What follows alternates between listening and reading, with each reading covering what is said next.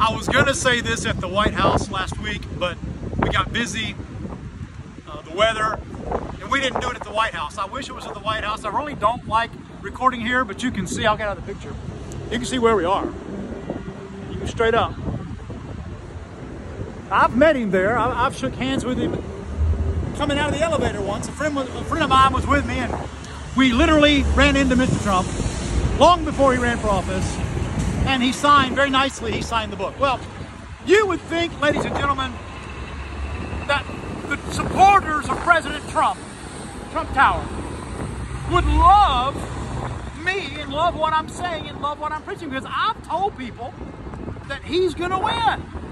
That Trump is not going to spend the rest of his life in a jailhouse. He's going to spend it in the White House. I have predicted and prophesied that Mr. Trump will win. You'd think they'd love me, but just the opposite. People are unfollowing me.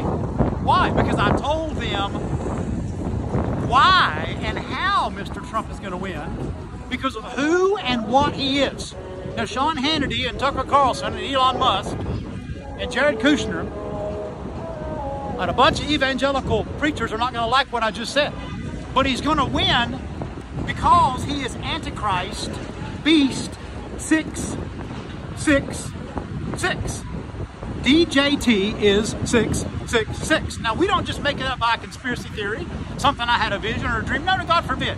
The Bible teaches it, especially Daniel chapter 7 to 11. Stay tuned. We're going to go through it verse by verse. The biblical traits, characteristics, and qualifications of Antichrist. No other candidate that you can name meets them or matches them. Mr. Trump has either fulfilled them all, is fulfilling them all, or will fulfill them all. He is the man of sin. He is the little horn. He is the one who is stout. He is the one who is of a fierce countenance. Did you see the mugshot? The image of the beast, ladies and gentlemen. The mark, the image, the name, the number of the beast is coming. Thieves are going to die. Apocalypse, Antichrist is coming. Everything, annihilation. Approaching everything that I have said for years is now happening. You look at the climate change. You look at what's happening in Morocco and Libya and Maui. Look at all the natural disasters. Hurricane Ian. People are dying because of the wrath of God. COVID. But it's going to get worse. And the worst judgment of all, and this is what I want to clarify. I don't mean to be joking. I want to be serious. The worst part of all is the people who ought to know better. The very elect of God who know what the Bible says. That he'll be a man of forces. A man who will use flattery. A man who will say the word great all the time. Great. Make America great. Great, great, great. He's deceiving the very elect. The very ones who ought to know better. But you would think, because I said he's going to win, it'd make me popular among Trump followers. But no, they hate me. They're mean. They're rude. Read the comments. They take after him. Folks, we're not going to mention him much the rest of this trip.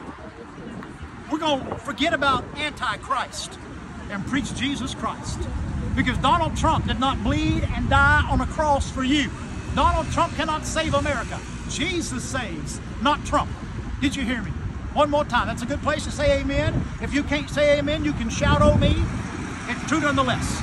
Amen. Jesus saves, not Trump. Christ saves, not Trump. Jesus is the only one who can save America. I'm not looking to put America first. I'm looking to put Jesus first. Donald doesn't get that. Donald doesn't understand. He's not a Christian. He's not even a baby Christian. He's just a baby. And all these Pentecostal preachers love him. They won't even mention the name Joe Biden. They won't pray for Joe Biden. They won't love and forgive Joe Biden. Trump is everything, but he's a cult leader. He's a demigod. He is the celebrity Antichrist. The celebrity Antichrist, the American Antichrist, Donald John Trump. From New York City, this is Evangelist Mike Dollar.